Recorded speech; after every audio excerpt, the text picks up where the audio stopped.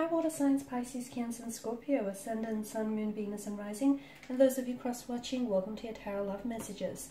Today we're going to take a look at and see who does the universe want you to be with. Okay, so are they sending a special person into your life?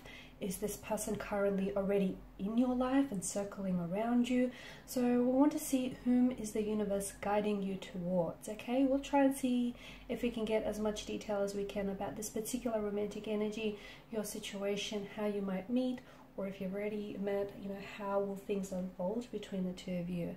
Now, I also want to mention that there is going to be a part 2 to this reading, and in part 2 we're just going to explore the messages in a little bit more detail. Okay, so depending what messages pop up in part 1, we'll explore those and delve that little bit deeper in part 2. And if you're wondering how you can get a hold of part 2, that is going to be made via the extension link below. On that note, for those of you that are interested in a personalized tarot reading with myself, please feel free to reach out and inquire. I will also list my email address for you to get in contact with me just below the video here, under that show more section, where you'll find that extension link. With all of that being said, let's go ahead, let's focus on the messages here. Whom is the universe sending into your life next?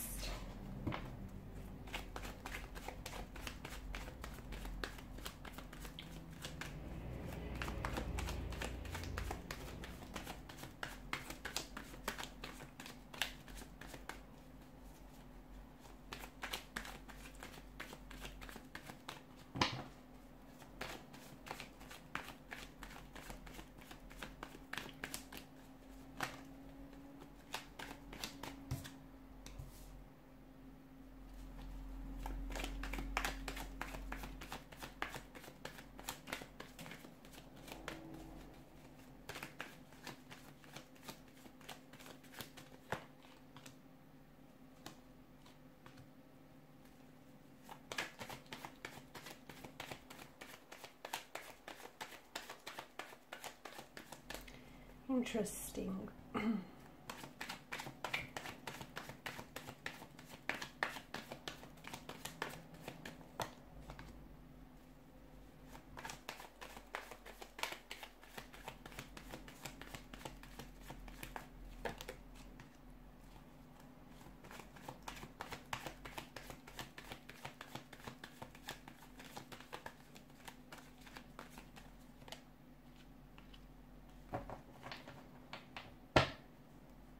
Bottom of the deck, you have the Nine of Pentacles.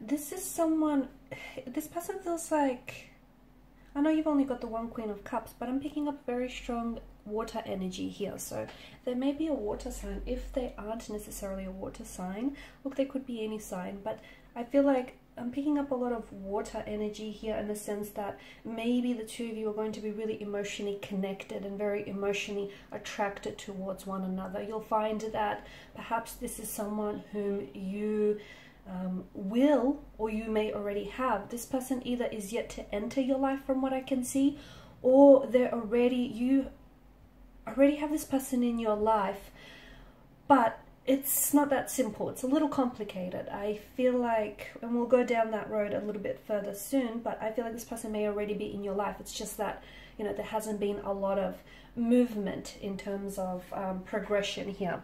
I do feel like it could be someone whom you will fall in love with at first sight, or someone whom you'll start to catch feelings for very early on.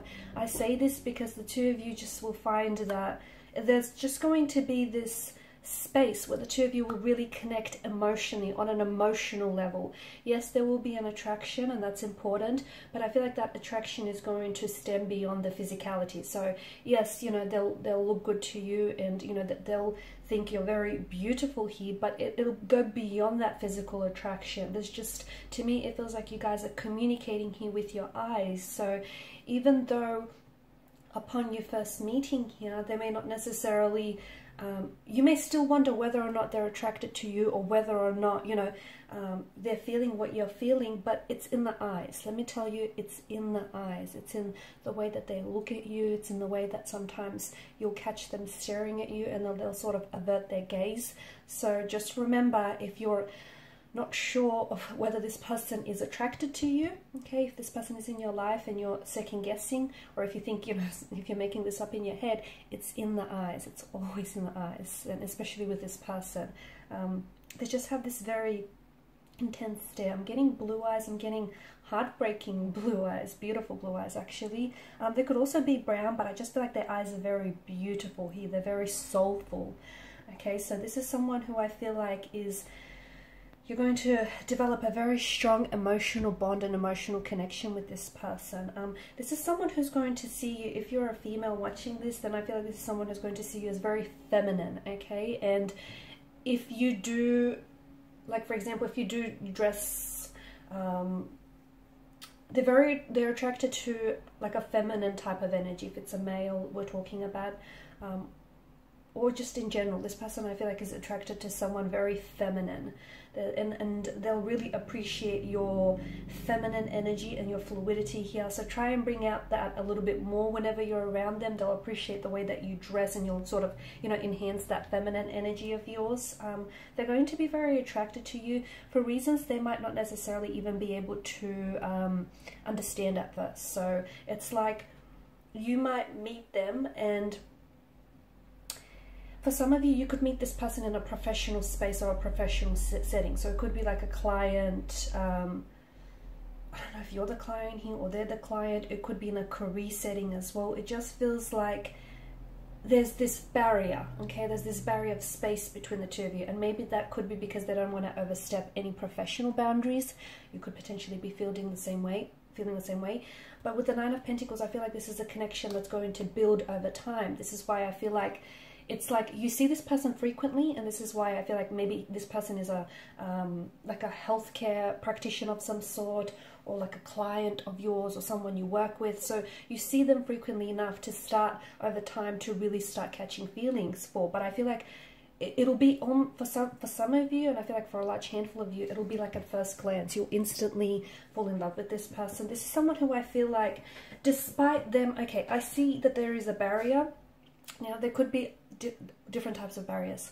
There could also be someone who is attached, okay, to someone else. They may be in a relationship with someone else. They may be seeing someone else. They may be in a partnership here. So, you know, not only do they not want to overstep those professional boundaries, but hey, they're already attached. Or otherwise, I feel like with the Four of Pentacles energy, then I see this person as an anxious attachment style. So if you do consider getting involved in a romantic relationship with this particular energy, just know that later down the track, there may be a few,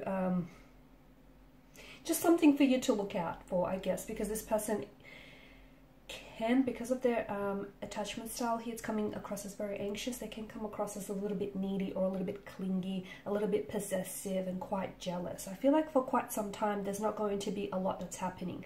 Feelings are going to be building, attraction is going to grow, is going to keep growing, it's going to intensify, it's going to amplify, but it feels like neither one or the other is wanting to do anything about it. Not that they don't want to do anything about it. I mean, if you want to talk about wants, hey, that's a whole different story, because they want you and you want them, and you know, you want a whole heap of things here, but it just feels like they're holding back in a way, and so are you. So for a while, I feel like you're going to go through this period where not a whole heap is going to happen, okay? Purely because this person is scared to make a move.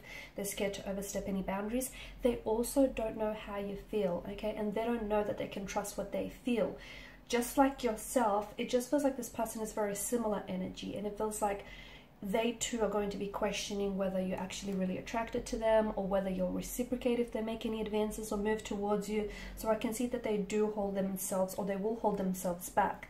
there's something here that I feel like will sort of go off like a light bulb moment. So either you might hint at your attraction towards them, either you might be the one that asks them out, or you might sort of, you know, green light them in the way, because there's something here that's sort of, it's sort of going to go off like this light bulb moment, just like in cartoons. It's like, aha, they like me, or aha, she's interested, or aha, here's my, you know, here's my move, here's, you know, the green light. So I do see a light bulb moment, but it feels like it's going to happen later on, okay? In the meantime, you guys are going to do this song and dance where you really want each other, you're very attracted to each other, you're very drawn to each other, but you're still keeping this space between one another. And you know what, in a way it's a good thing, because I feel like, my gosh, it's building. That attraction, that chemistry, that intensity is building each and every time you see them. And you know, much like the Nine of Pentacles, what comes next? 10. So there is going to be a culmination here, okay? Some things will happen, okay?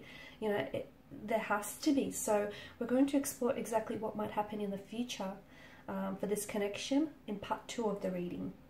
I do see them making a move here, okay? I do see them, either they're going to make a move, or I see them responding. So there's going to be some sort of movement, something that will allow this connection, this chemistry to progress. However, I also see, as I've mentioned, I also see boundaries. I see boundaries that, if they're overstepped, they will have consequences. So I feel like it could be in a professional setting, and they may not want to jeopardize their reputation. They may not want to put themselves at risk, or in an embarrassing type of situation. So I do see them keeping their distance here. And I also see that there's this little,